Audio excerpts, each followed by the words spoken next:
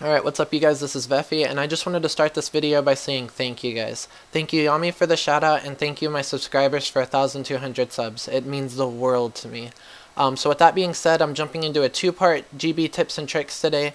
It's Gears of War 3 weapon sliding, this being the first part. A lot of people do know how to do this, but just in case you don't, I'm showing you.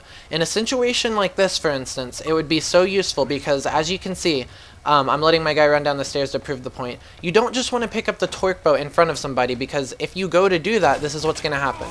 You know, they're going to cross at you and you're going to have to get down, unless you have a smoke or something, but this is given the situation. So this is what it would actually look like if you did it right. You weapon slide, get behind cover. Notice how his whole body was completely behind cover. So I'm going to show you guys how to do that.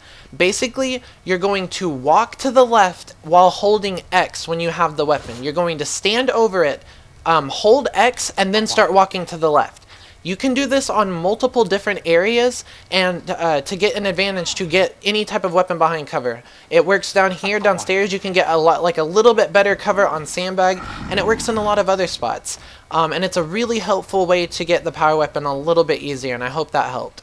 The second part being shooting through special covers, and this is a thing that I use a lot in GB on Thrashball that a lot of people don't know about.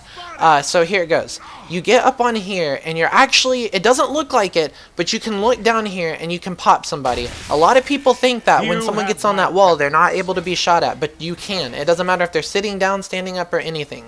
And this is what it looks like to the person on their screen. Notice how he's looking through the wall and he's shooting me. And there's just no way I could fight that battle back to him. So what you do is you lancer someone down, they get on the wall, you'd pull out your shotgun and you'd bust them. And that'd be game. So with that being said, like I said, you guys, I couldn't even begin to explain how much I am appreciating the fact that I have 1,200 subs and that I have loyal subscribers. I do have a video coming out. It's a montage for Blaze AE, and it's gonna be awesome. I've edited it, and it's gonna be my way of also thanking you guys. It's a really good. It's pretty much almost done, and it's gonna be out here really soon, like the next 4 to 5 days. So with that being said, I do love you guys so much, and this has been Veffy. Have a wonderful